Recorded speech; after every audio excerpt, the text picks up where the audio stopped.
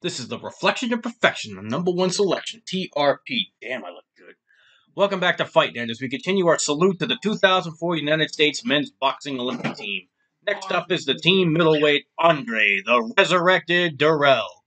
Dirrell had all the momentum going into the Olympics as he dispatched Mean Joe Greene, no, not the famous football player, in the Olympic trials, then defeating Clarence Joseph in the box-off.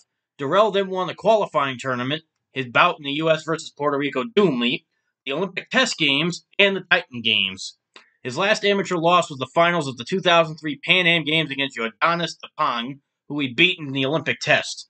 In Athens, he wiped out Dabateer Ha in the first round before defeating Nabil Kassel in the second round, becoming the first Olympian to reach the quarterfinals to that point. There he defeated Yordanis Despaigne to avenge his Pan Am Games loss from the year earlier. Unfortunately, he ran smack into none other than Triple G in the semi-finals, and Golovkin beat him soundly. Dirrell took home the bronze medal, but even though, losing to Triple G was no shame. His pro career was much like Nightmare Martirosian's. Could win the junior titles, but failed to win the big one. Still, on the undercard of Darchinyan versus Kirillov on August 2nd, 2008, the 15-0 Dirrell took on the 17-0 super-middleweight prospect Mike Paschall. Both were considered top prospects and future challengers to the super-middleweight title, so someone's always got to go. Will Paschall stop the bronze medalist, or will Dirrell improve to 16-0? Let's find out. Washington. We have a big night of action coming your way, ladies and gentlemen. And it's all brought to you by Ryan Hallquist Productions in association with Gotham Boxing, Gary Shaw Productions, and Showtime. At this time, we present a battle of the undefeated super middleweights in the ring. Introducing to you our three judges scoring this bout from ringside. From Bellevue, Washington, Barry Drucksmann. From Kent, Washington, Glenn Hamada. And from Tacoma, Washington, Tom McDonough. Introducing at this time our third man in the ring, our referee in charge. He'll be giving instructions after the introductions, Bobby Howard. All right, fans, here we go. 10 rounds of boxing scheduled. 10-rounder. Super middleweight special attraction. Introducing to you first on my right, fighting out of the blue corner, wearing pink trunks with black trim, hailing from Baltimore, Maryland. He weighed in at ring 17-0 and 1, but he only has 4 KOs. He doesn't have much power. His campaign in the ring with a record of 17 wins, no losses, and 1 draw, with 4 wins coming by way of knockout. Ladies and gentlemen, please welcome the undefeated Mike, Persecutor. The Persecutor. And his opponent across the ring on my left, fighting out of the red corner, wearing green trunks with silver trim. He's the number 14th ranked WBO contender. He weighed in at the super middleweight limit 15-0 and 10 KOs. pounds. He also is undefeated with a record of 15 wins, no losses, 10 wins coming by way of knockout. He is currently ranked number 14 world contender. Ladies and gentlemen, introducing the 2004 Olympic bronze medalist, introducing the undefeated fighter known as the Matrix, Andre. The Matrix? I thought that was the Resurrected. Never mind. Once again, referee in charge, Bobby Howard, and now to give instructions. 10 rounds of boxing scheduled.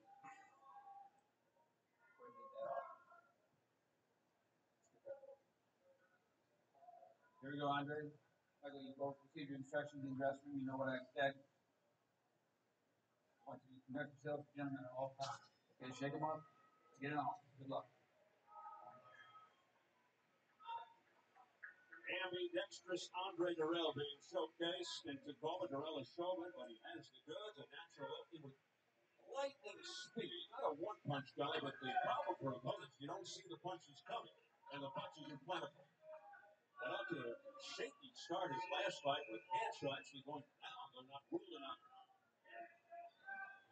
Paschall only 4 KOs in his 7. All right, ding, ding. Round 1. Here we go. The appearance of a very safe opponent. And I'll tell you what, he is one tough dude wearing pink trunks. He's wearing not only pink trunks, they're like look like a kimono. So Dirrell's going to start off very slow here. aggressive. Paschall get in Dirrell's face, smother his, don't give him room, but as you know, that's not normally his Ooh, style. nice combo by Paschall. Paschall, sorry. A controlled boxer, as you pointed out. However, he thinks for this fight, he can alter his plan a little bit. Though certainly here in round one, he's not rushing Dirrell as Anthony Hanshaw did in Dirrell. Yeah, he's not rushing him, and at the same time, Dirrell's not really moving that quick. You pointed out, but so he doesn't want to get off to a terrible start in this fight. I don't think a conservative round one or two is such a bad idea for him. Dirrell fighting a southpaw here at the start, being very patient. He's got a very good jab, thunder in the left. When he does stand lefty, he feels he has more power as a righty, though. He's messing with the left there, Dirrell.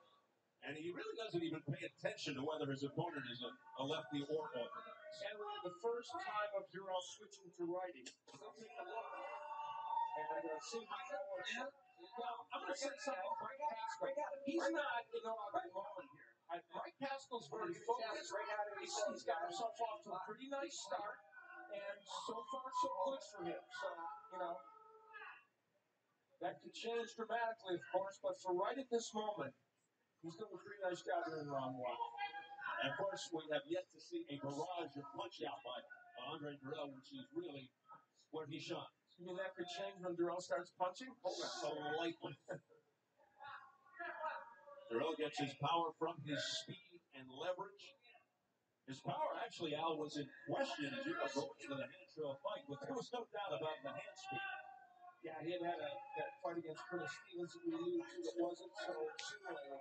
He thinks he's more powerful as a righty, does Dirrell. I'm not sure I totally agree with that, but, you know, Yeah, so Dirrell is kind of a switch hitter here. Not as effective as Marvin Hagler, but he's still, you know, switching it up both stances here. But nothing's really going on, though. Yeah, Dirrell's just standing there waiting for Paschall to come in. Paschall's not coming in.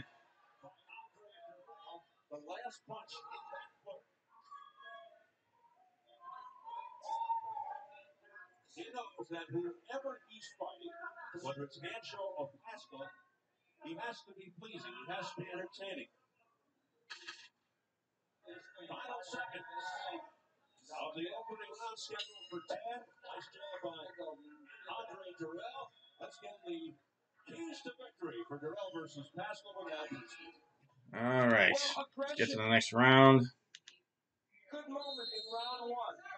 Ooh, what a shot by Paschall. Against Dirrell, when Dirrell was a lefty. A good round for Mike Paschall. Ding, ding, round two. Round for Mike Paschall, but then again, Mr. Dirrell hasn't begun to unload, and that's what the fans are waiting for here in the court. Paschall said his style depends on who you talk to. Oh, what a shot by Paschall. That drove Dirrell right into the ropes. But he can bang over box, he says. It tries to frustrate him. Yeah, see, I think Mike Paschall's fighting exactly the right fight for him. Controlled aggression. You know, the thing about Dirrell is when you rush him, if you are a fighter that does, Yeah, but they're not throwing any punches. For a while. But if that's not your stock and trade, you might end up walking into one of those powerful straight rights and straight lefts by Dirrell. And Andre Dirrell is one of those fighters, Steve, that if you don't pressure him, he sometimes is happy to keep a slower pace. Yeah, the moments that Hanshaw was pressuring him turned out to be eventually the good moments for Andre Dirrell. And here's Paschall inviting Dirrell in. So, yeah. His old secret, his little humans, and he accepts his front right hand and says, we need some more on Andre. I can take it. And for folks that haven't seen Mike Paschall before, he's very animated. That's what he does in the ring. It's just a character. So is Dirrell animated as well. And he sort of invites you in because he wants to get upset. Because he wants to show that he can punch as well. He says, you never forget where you came from. So sometimes he does take it to his first. The big issue in this fight is going to be Dirrell's hand speed. Will that be the X factor? Now, in round 2, it has been the X factor. It's got Dirrell very much back in this fight, and he's got a nice second round. Right hand by Dirrell pushes Paschall back momentarily with Paschall game. Paschall said, and he has now demonstrated that he's not scared of anyone. He knows Dirrell's a monster in the game compared to him. But Paschall says, hey, I'm at a point where I want to step up. See who I am. Tough body shot by Dirrell. Now, Dirrell's just waiting for him to make a mistake. Now, this is a gritty individual, Mike Paschall, from the streets. When he's been stabbed and shot in street fights in years gone by, he turned to boxing. Very popular in the Baltimore area.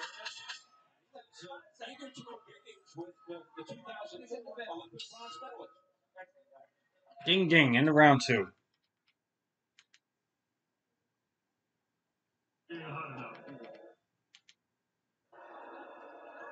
Andre Dirrell's trainer, his grandfather, Leon Lawson. Dirrell never really knew his father, raised by his grandfather. Has a tattoo of his grandfather's face. So Dirrell was raised by his grandfather. He never really knew his real father. To Lawson to honor his grandfather. He and his brother said that, their grandfather was always on their back when they were kids to do the right thing. He said, we just don't make it official, and they both have tattoos on their backs. I said, well, actually put them on our back. Yeah. But on their back in a good way, so we keep them going in the right direction. Oh, Dirrell with a nice crisp jab. / trainer Leon Lawson. Andre's brother Anthony was an undefeated super-middleweight prospect, unfortunately diagnosed with non-Hodgkin's lymphoma in December '06. And Paschall talking to So Anthony Dirrell, his brother was 15-0 when he was diagnosed with cancer. That sucks. While I suggested that Paschall needs to fight kind of a tactical fight, he's being a little too passive right now. He's not really doing much. Dirrell's just standing there and punching like every 10 seconds or so, but that guy's not doing anything. Yeah, the whole point of stick and move is to stick.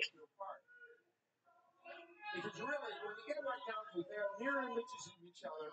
Everything they've done in boxing is the same, except people would say Dirrell has done it a little bit better. Dirrell had a better amateur career. Dirrell has had a slightly better pro career. Yeah, Dirrell was a damn good amateur. He basically had all the momentum going into the Olympics, and he ran right into Triple G in the semifinals. No shame in losing to him. Very deliberate and methodical, operating from the outside as he usually does, flicking that jab.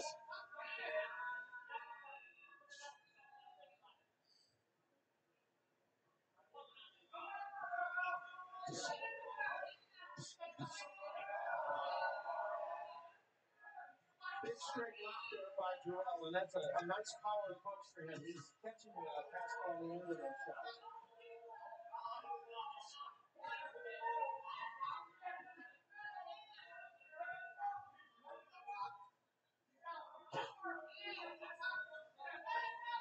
Some people have compared Andre Dirrell. Oh, Paschall just hurt Dirrell with a big right hand. And Dirrell wisely clinched to get his bearings. The heads came together. You see Paschall reacting. Hands free. I'm going to let you fight. 5 seconds left in the round. Ding, ding, end of the round.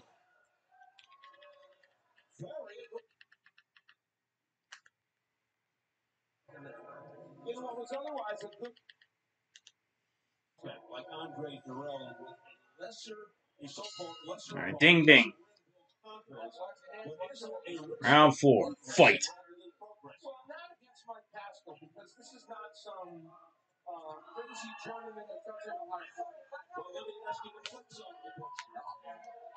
Another clash of heads on the outside. Yeah, another clash of heads. Taking a guy like Paschall to the limit. You definitely And I'm not saying the fight's not dangerous, but I think if you get through a fight like this, and there's a lot of action in this fight right now, if you get through a fight like this, Steve, I think it makes you a better fighter for Andre Dirrell.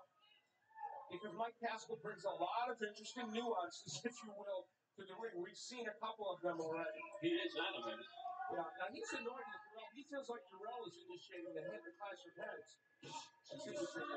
Well, mission accomplished as far as Paschall's concerned, who is now officially upset. And he told us that usually gets up the punching when he gets mad. You know, Andre Dirrell doesn't like to fight on the inside, so he holds in there. And he holds on, and that's his way of getting done, getting over the inside fighting, so he get out and do what he does best. Oh, big left hand by Dirrell, and down goes Paschall. Oh, my God. He just busted his nose completely. Oh, my God. He broke it. He broke it completely. There's blood everywhere. One left hand. No, he wants to fight. He's okay. It's just... He just busted his nose completely. Just wipe him off. Let's go. He can fight. No, there's no teeth missing.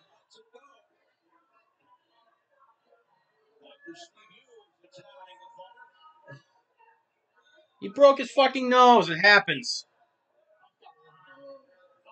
He's like, don't stop it. Don't stop it.